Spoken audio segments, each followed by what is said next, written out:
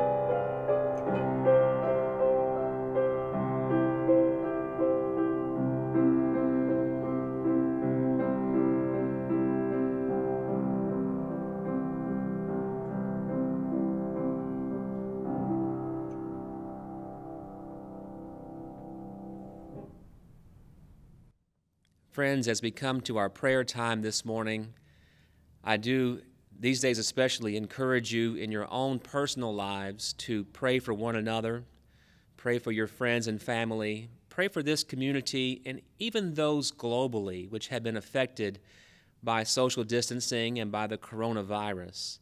These are trying times for all of us. There's a lot of anxiety out there. So please, of all times, this is our time to be a person of prayer and to do so as a duty to one another and to do so before God. We come to our prayer time. I want to give you some updates for your prayer time in your homes. Our prayer list remains the same. We will include in our prayers today, as we did last week, all those affected by the social distancing, by the attempts to slow down the coronavirus that has a cost to many people. We'll pray for them. Also, I want to share some joys. Every week we lift up our birthdays. We have a number of birthdays this week, so I want to mention those celebrations we have. Today, March 29th, is Max's birthday. Happy birthday, Max. 14 years old today. We celebrate that birthday today. Tuesday, the 31st, we have two birthdays to celebrate. Nancy and Heather both will have birthdays on the 31st. This one I'll never forget because it's April Fool's Day. April 1st, Nick has his 14th birthday. So on Wednesday, happy birthday, Nick, to you on your 14th. On April 3rd, Friday, Betty Carroll has a birthday. And on Saturday is my birthday, April 4th. So we celebrate and lift up these joys. Also in our prayer time, I do want to give a special word of thanksgiving to our leadership team here at this church. They have done so much work, extra work. I want to thank the four of them. I want to thank Jackson, who has been part of planning these services and has been doing a great job in contacting many of our youth members. I want to thank Leisha for her work in keeping the office running so well during this time. I want to thank Morgan, who has become our IT person by default. He records these services and uploads them for us. Thank you. And to thank Chadwick as well, who this past week has been on the clock as early as 7 a.m. and as late as 10 p.m.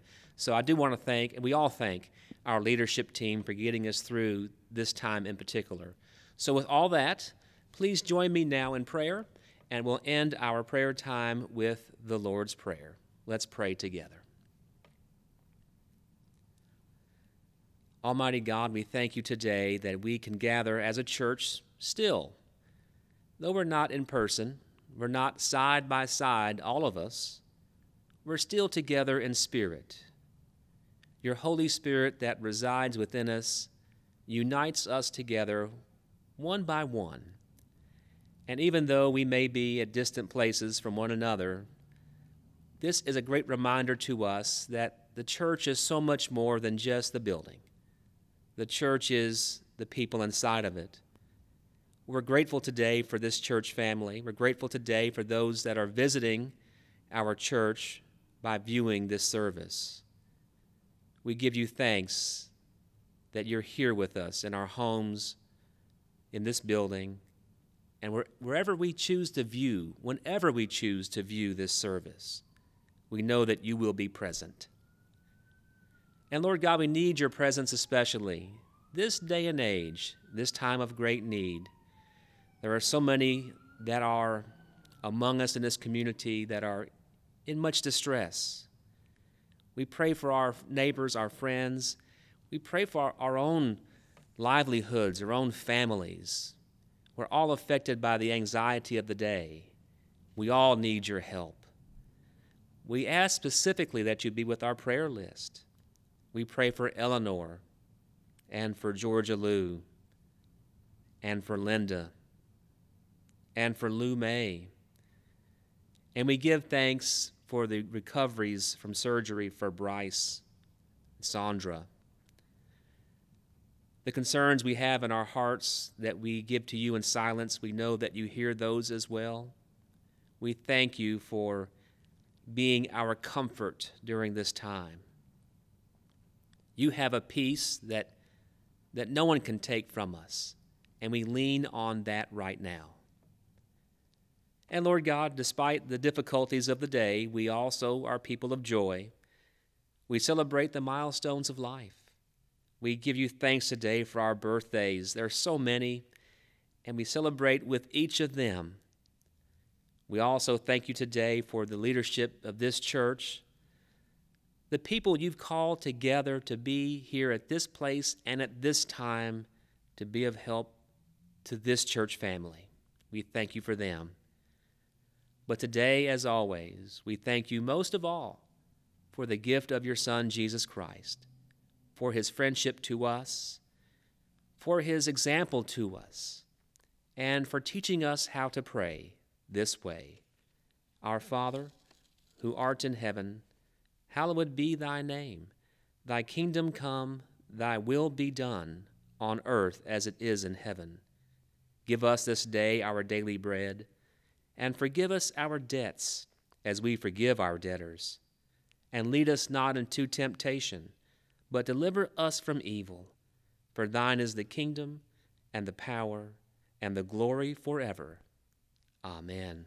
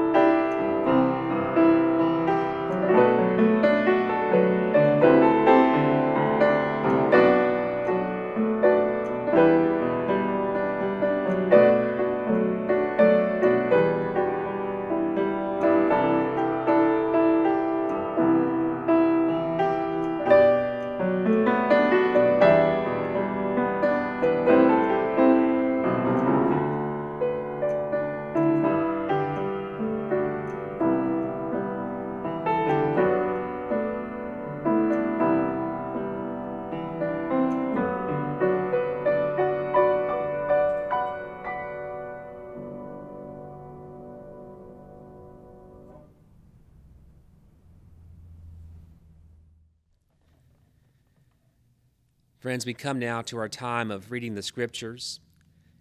I'm going to go ahead and let you know what it is now so you can find it in your home Bible.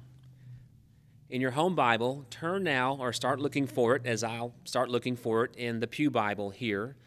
Please go with me to John's Gospel. We're going to John chapter 11. And as you look for that and find that, I want to talk a minute before we read the Scriptures about friends. During this time, especially in our lives, friends are more important than ever before. Our friends are the ones we turn to celebrate with, to laugh with, to share great times with. And our friends are also the ones we turn to help us in times of difficulty, in times of great need. I read somewhere recently, this past week, that some friends are with us for a reason. Some friends are with us for a season. A few friends are with us for a lifetime. They all are important to us. The same was true for Jesus in his day. Jesus had some very, very dear friends to him and friends that he was friends to. And today we're going to read about three dear friends of Jesus: Mary, Martha, and Lazarus.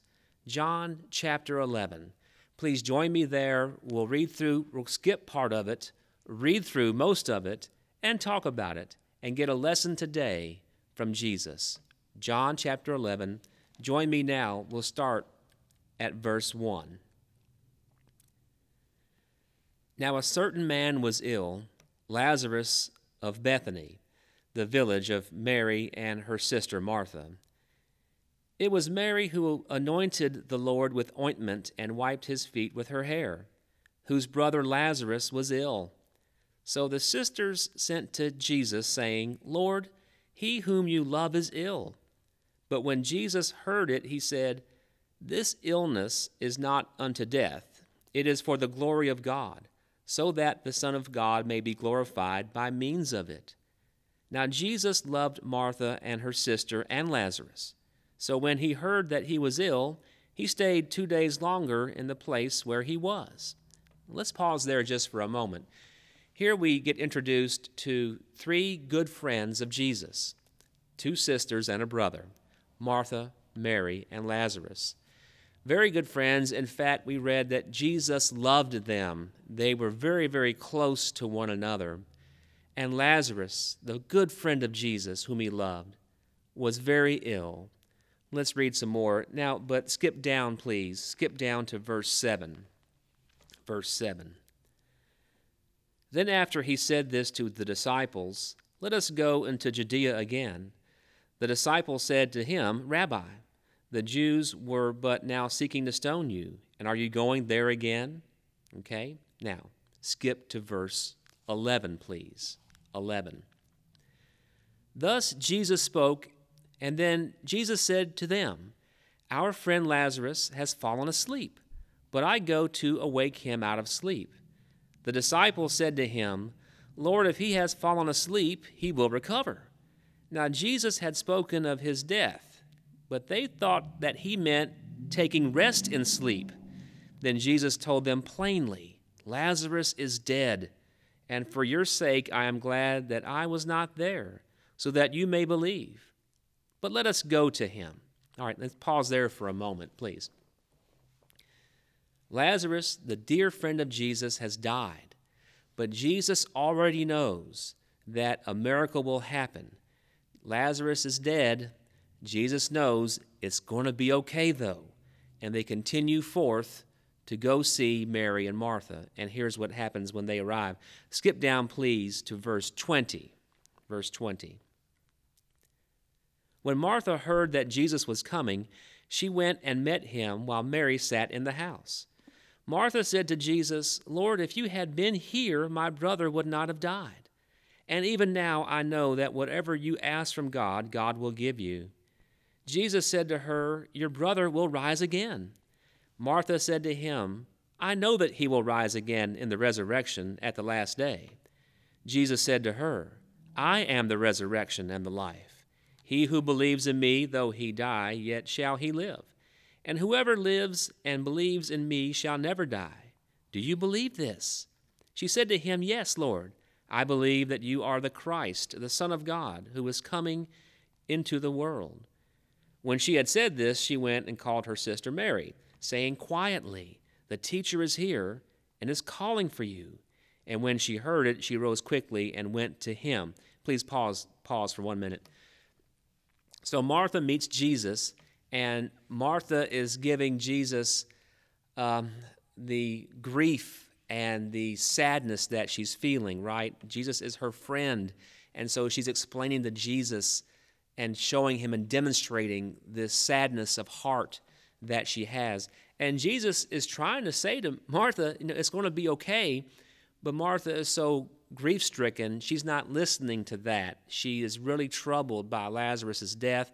She goes to get her sister Mary, and then next happens this, verse 30.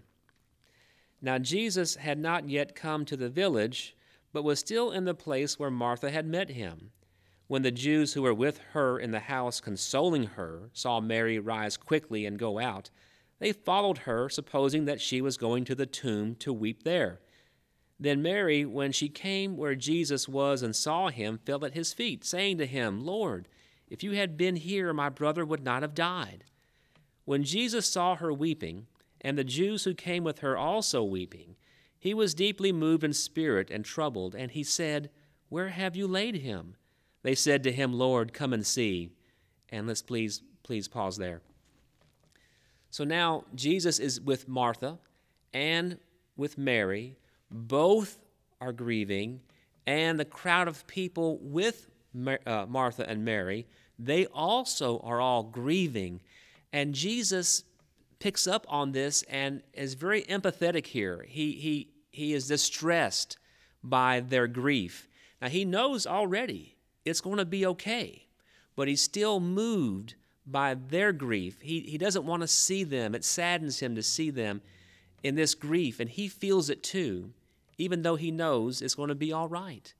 It sort of reminds me, as a parent, parents, you'll have experienced this too. When our children are 2 or 3 years old or 4 years old, when they go outside to play and they fall and skin their knee and they come inside the house crying, or they jam their finger into a cabinet or door and hurt their finger, they come crying. We know as parents, in 5 minutes they're going to be fine. In 5 minutes they'll be playing again outside.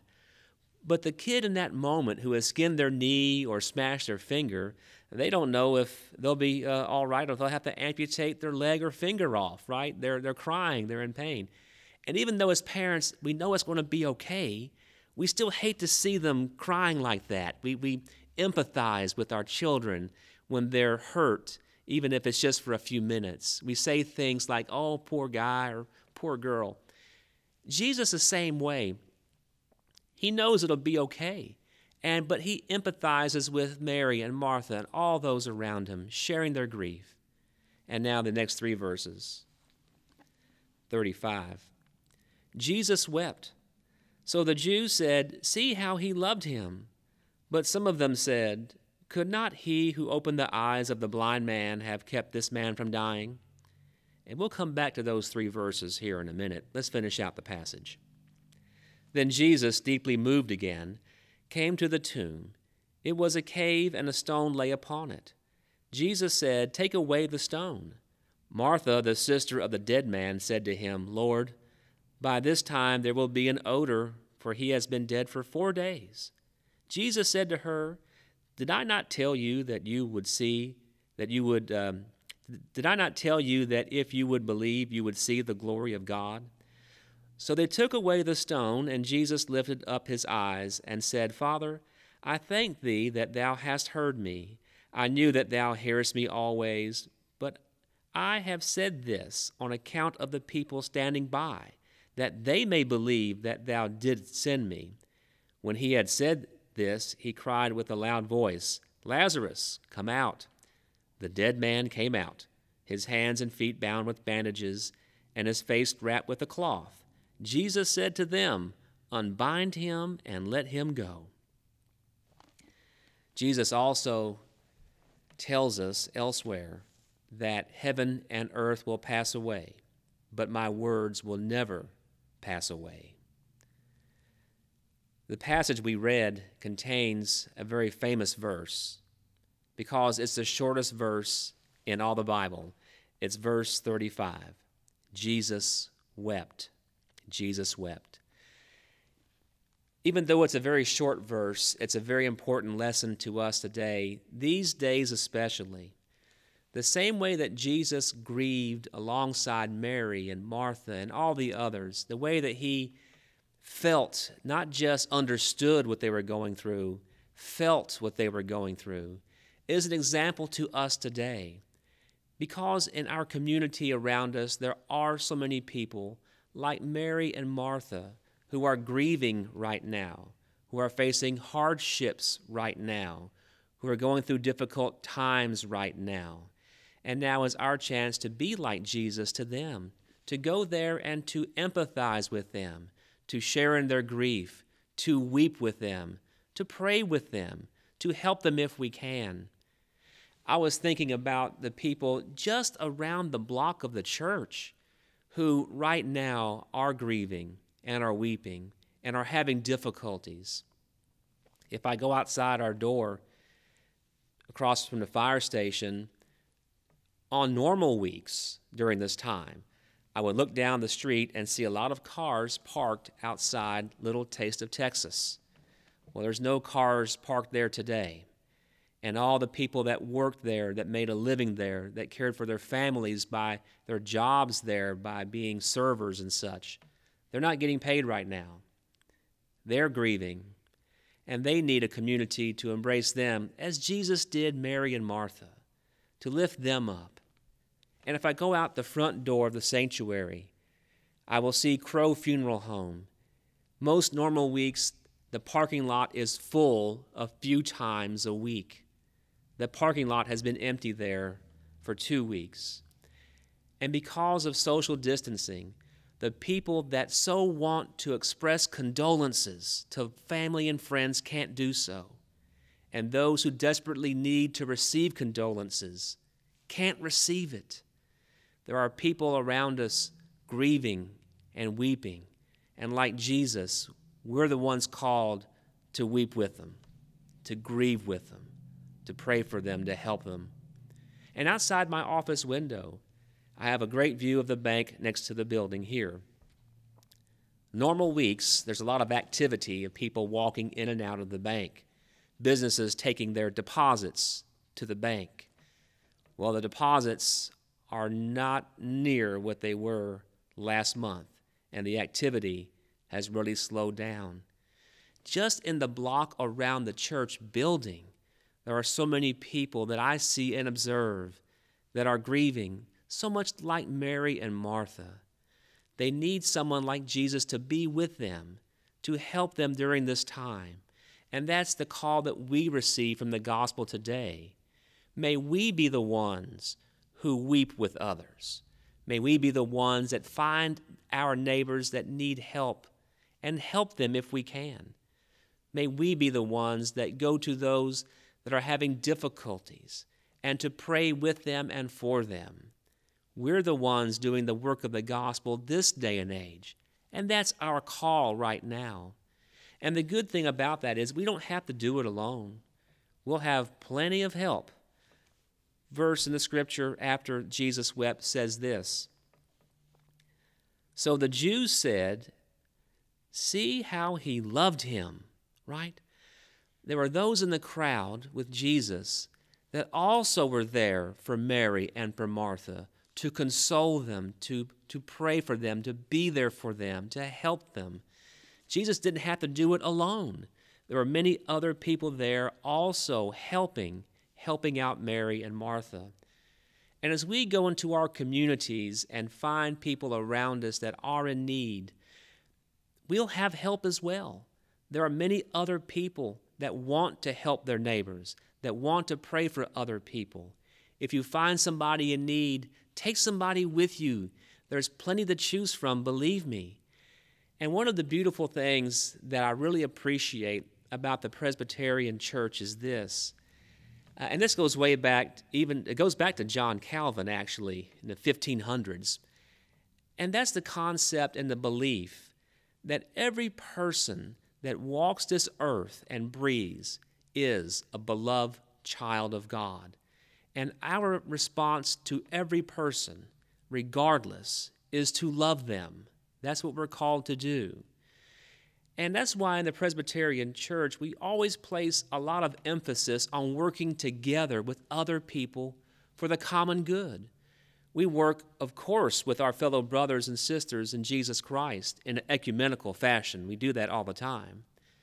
But also as the Presbyterian Church, we seek out and have always sought dialogue and discussion and relationships with people of other faiths. And in times like this, we can count on their help to be in dialogue with us, to help us meet the needs of this day. This is not a problem of Christianity we face. It's a problem of humanity, and we all together have many people to pull from to help our neighbors in need. So as you go forth and find your neighbor that needs help, you have others that will go with you and that will help you do that. Let's seek them out and come together and support one another. But also, I have to say that, yes, there are people who will help us. There's also many people that won't. There are many people that during these times have demonstrated themselves to be more selfish, more of the looking out for number one. We all have seen stories of people hoarding things, people who take a year's supply of an item to the detriment of others that need a day's supply of the same thing. We've all seen stories about that. And I'll tell you, hoarding is an experience that I saw. I'll share with you. 2 weeks ago, when all of this anxiety really came to the forefront, I went to my local grocery store, which is Meijer in Bowling Green, Meijer Grocery. I go there once a week. It's close to my house. So I go 2 weeks ago to get our grocery list, and I pull into the parking lot, and it's the fullest I've ever seen it. And I thought, well, what's on sale today? It must be a big sale. But it wasn't a sale. As I walked into the store, people were pushing out shopping carts full of nothing but bottled water, or full of nothing but paper towels and bathroom tissue, right? And as I went into the store and got a cart, I was surprised. I really was, that there was no milk, none. There was no, of course, paper towels, bathroom tissue, that whole aisle empty, completely empty. Sanitizer, Lysol wipes, spray, gone. And on my list was sour cream. I thought, well, surely to goodness there's sour cream left. No, that was gone. And I'm thinking, who's buying all the sour cream? And I decided right then and there, I could live on beans and cornbread for a month if I have to. So I went to buy some dried beans, and they were all gone. And no rice, no bread. And the kids liked chicken nuggets in the frozen section. They were gone. It was amazing. But the hoarder in me sort of kicked in when I went down the ice cream aisle. And one of the things I really like are Klondike bars. Not just the regular Klondike, but the Heath Klondike. And as I went down the ice cream aisle, I saw there was only one left in the freezer. And the switch went off in my head, and I said, I'm getting that for me, right? And I got that last pack of the Klondike Heath. I had to push 2 people down to get it, but I got it, right? And so that reminded me, though, that it's a bit of human nature within us to be hoarders. And so when we come across people that are doing that to the detriment of others, I know a lot of people around us are shaming them or putting extra guilt on them. I encourage us as a church family, though, to not do that. We're not in the business of giving guilt to people. We're in the business of taking guilt away. But just realize and know, though, that there are people who are not looking out for the needs of others. Same way in the passage we just read, right? Jesus wept, remember? And some said, see how he loved him. They were helpers. But some of them said, could not he who opened the eyes of the blind man have kept this man from dying, right? There were the scoffers there too. There were those in that crowd that didn't want to help. They just wanted to poke fun at Jesus. And the same way as we do the work of Jesus Christ in our communities, as we weep with other people and bring others with us to help, there's going to be some that want no part of it. Just be aware of it. We don't judge them. Just be aware that not everyone is on board with helping their neighbors. So all that just goes to say, and we get it from our gospel lesson here, and that as we go into the world, as we leave our homes, the limited amount that we do, as we interact with our family and neighbors the best way that we can, pay attention to those around you. Who is it that's grieving right now? Who is it that needs help? Who is it that's weeping? Who is it that's struggling? May we be the one, like Jesus, to weep with them, to grieve with them, to struggle with them, to pray with them. Bring others with you. There's many who want to help. Yes, friends, many years ago, Jesus went to help his friends, Mary, Martha, and Lazarus. He was there. He felt their grief. He comforted them. He brought Lazarus back. He performed a miracle. Those were his friends. Today, we as well do the same. Go forth today. Be that friend to others. Grieve with them. Weep with them. Pray with them. Help them. So many people around us, this church building, even this block, need that help. Find them. Be Jesus Christ in the world today. Be Jesus Christ to your friends and neighbors. If we do that, my friends, indeed, we too will have been people that have heard the gospel call and have wept with those that are weeping. Amen.